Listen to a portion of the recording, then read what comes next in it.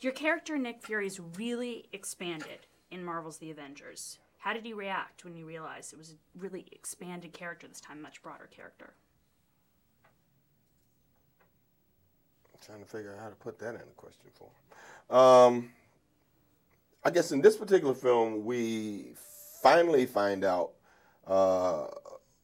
more about S.H.I.E.L.D. through Nick and what his Avengers initiative actually is that he's spoken about before.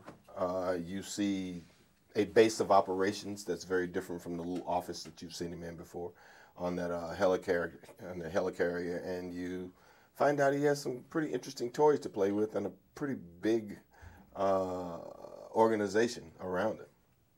Now, what is the helicarrier for those of us that aren't familiar with it already?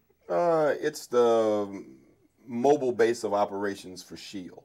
It can fly, or it can float, or it can submerge. It has a lot of different functions. Now, Nick Fury seems to play by his own rules, live by his own instincts. Is that anything like you in real life?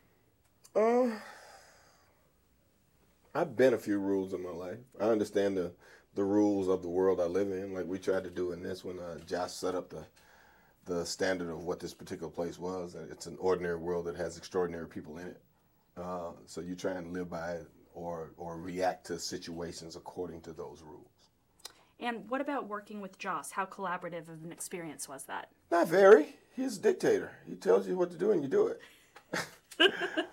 But fortunately for us, Joss has a very clear understanding of what this world is and how it works and how these individuals fit in it and how they fit with each other or don't fit in terms of rubbing each other the wrong way and finding a way to test each other and gain a measure of respect. And if you had to choose, other than being the director of S.H.I.E.L.D., what Avenger would you be? Probably the Hulk. So I could kind of lose it every now and then, just kind of blow it all out, tear some stuff up, and be okay. Awesome. Thanks. You're Appreciate welcome. it.